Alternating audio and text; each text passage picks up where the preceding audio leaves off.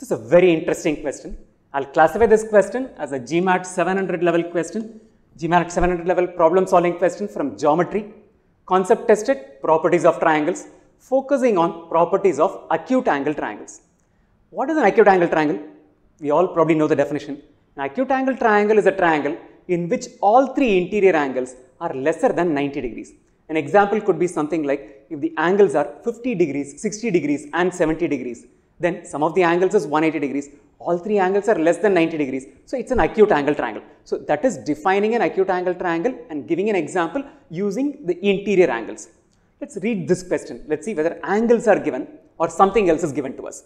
The question says, if 10, 12 and x are sides of an acute angle triangle, what is given to us is the sides, not the angles. How many integer values of x are possible? So we need to find out how many values of x that are integers will satisfy the condition that 10, 12 and x are sides of an acute angle triangle. So the obvious question that beckons us is, how do we determine that a given triangle is an acute angle triangle if its sides are known? Angles are given, then it's very obvious. Sides are given, how do we find out? There's an inequality which will help us do that. If the sides of the triangle are A, B, and I'll call the third side as L, to denote that L is the longest of the three sides, then if it's an acute angle triangle, it will satisfy the inequality L square is less than A square plus B square. Right. Now, what are the sides of our triangle? Sides of our triangle are 10, 12 and x. If we try to substitute the values of 10, 12 and x in this inequality, the first question that comes to our mind, hey, what is the value of L? We certainly know L is not equal to 10. Because there is a 12 which is greater than 10, so L is not equal to 10 is obvious. Is it 12 or is it x? Which is the longest side? It could be both. What if x is a 14? Then x becomes the longest side. What if x is a 10? Then basically the longest side is equal to 12. So both possibilities exist. So let's evaluate both the possibilities and check out how many integer values of x exist in both those cases. So I'm starting with a scenario, I'll call it a scenario 1, where the longest side is equal to 12. When will the longest side be 12? When x is not the longest side, which means what values can x take? Obviously, x should take values which are less than 12. Then L is the longest side is equal to 12. Is that all or are we missing something? What if x happened to be equal to 12? If x happened to be at 12, what will be the three sides? The three sides will be 10, 12 and 12. What is the longest side in that case? The longest side will still be at 12. You call it x, you call it 12. The longest side will continue to be at 12. In that case, the longest side will be 12 when this condition is satisfied, when x is less than or equal to 12. Now, the longest side is going to be equal to x. When will that happen? When x is greater than 12. For example, if x is a 13, 10, 12, 13, the longest side is 13, x is 13. So when x is greater than 12, the longest side is x. When x is less than or equal to 12, the longest side is equal to 12. So let's evaluate both these scenarios independently, one after the other. Count the number of values of x in the first scenario, count the number of values of x in the second scenario, add those two to arrive at the answer. Let's get started. So I'm starting with scenario 1. In scenario 1, x is less than or equal to 12. And therefore, the longest side is equal to 12. Let's plug in the values into the inequality. The inequality is L square is less than A square plus B square.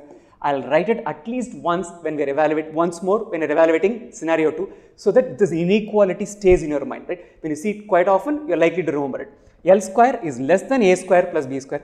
L is equal to 12. So 12 square is less than, let's say A is a 10, which is one of the other sides, which is 10 square, and B is equal to x. So x square is what we have. So 12 square is 144, is less than 100 plus x square is what we are left with. Take the 100 to the left hand side. So 44 is less than x square is the final answer. I'll rewrite it because I always find it easier to understand what is x when x is on the left hand side. So 44 is less than x square, which means that x square is greater than 44. X is an integer, x square is greater than 44 and x should be less than or equal to 12. We need to find out integer values of x that satisfy all of these. That x square is greater than 44, x is less than or equal to 12. When x is a 6, x square is 36, which is not greater than 44. When x is equal to a 7, 7 square is equal to 49, which certainly is greater than 44. So least value that x can take starts from 7. So the least integer value of x, which will make 10, 12 and x an acute angle triangle. So when all will this hold good, this inequality is going to hold good for such values of x which are less than or equal to 12, starting from 7. Let's list them all: 7, 8, 9, 10, 11, 12. For all of these values, you will realize that this inequality will hold good. Right? This is 144 is less than 100 plus 49, 100 plus 64, 100 plus 81, 100 plus 100, 100 plus 121, 100 plus 144. For all of this will it hold good. Will it hold good for beyond 12? Yes, but at that point in time, your L is not going to be 12, your L will be x. That slips into the second scenario.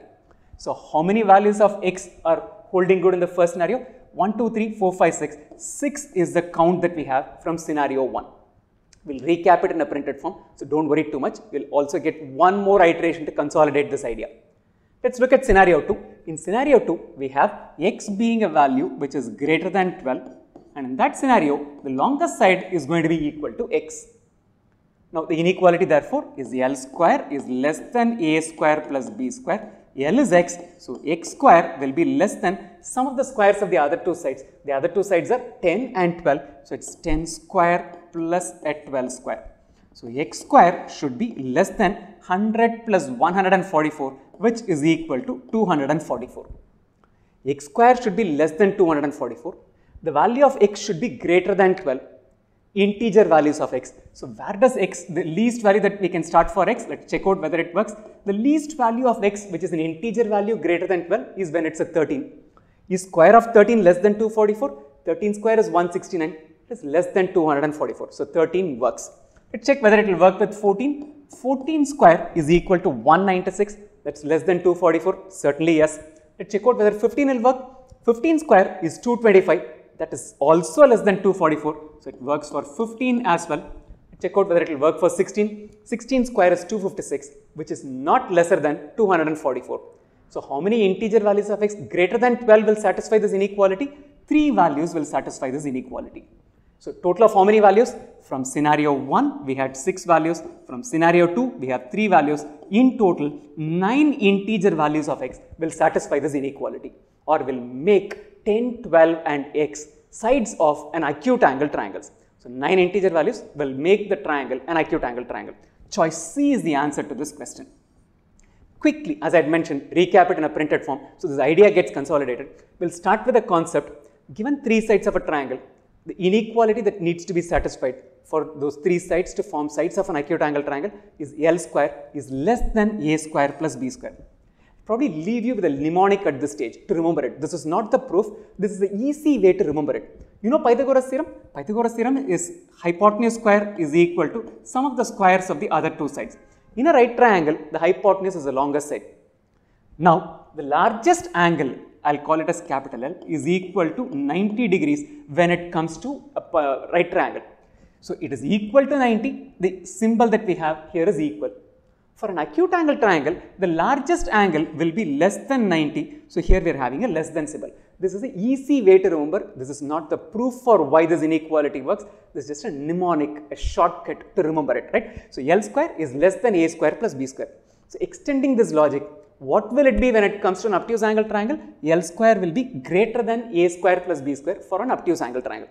So what we need to check as far as this question goes is that L square should be less than a square plus b square, where L is the longest side.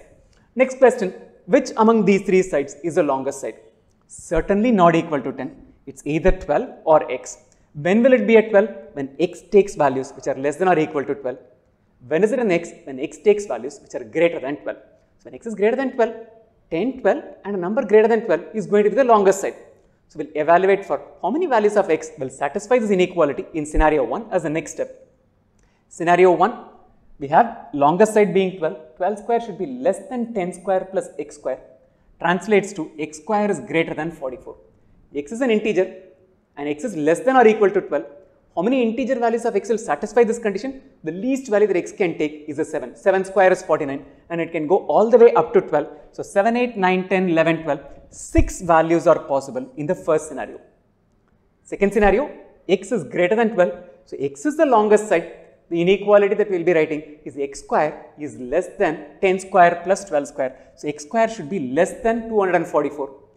Given that x is an integer greater than 12. What's the least value that x can take? 13. What all values will satisfy this inequality? 13, 14 and 15. So in the second scenario, the number of values that are possible are basically 3.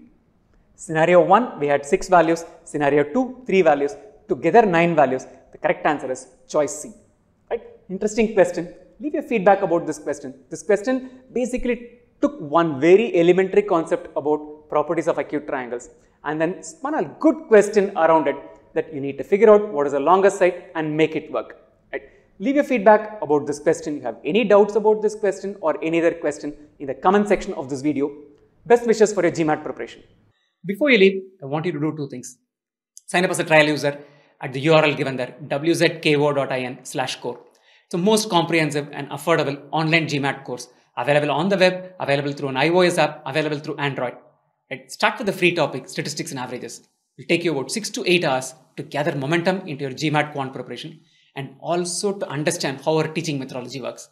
If you find the teaching methodology helping you, pay and unlock the remaining 19 topics in 8 modules behind the paywall. Secondly, before you leave, subscribe to this channel, youtube.com/Vizako, and turn on notifications. Until next time, stay healthy, stay safe, and stay motivated.